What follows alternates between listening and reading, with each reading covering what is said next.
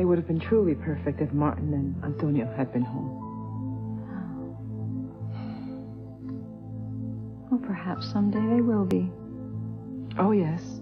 I am certain of that. I know that one day Martin will come home to us. Wouldn't be too sure of that.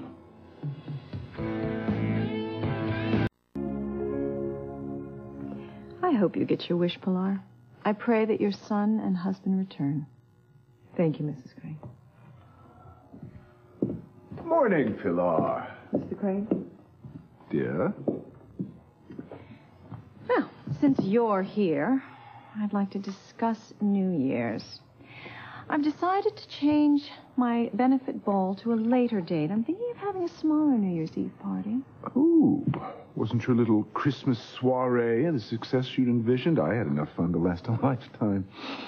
The idea of having the good townspeople from Harmony over again is... I'm not going to have an open house.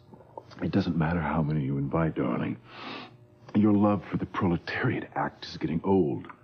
Now, what is this interest in the Bennetts and the Russells?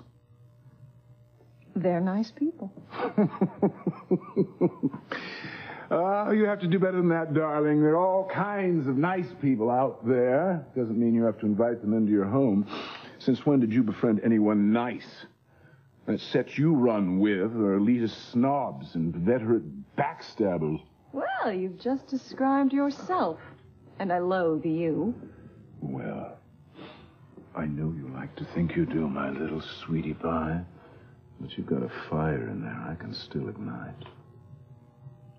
I'm really not in the mood for games this morning, Julian. I won't have the party here. I'll have it at the country club or perhaps a restaurant.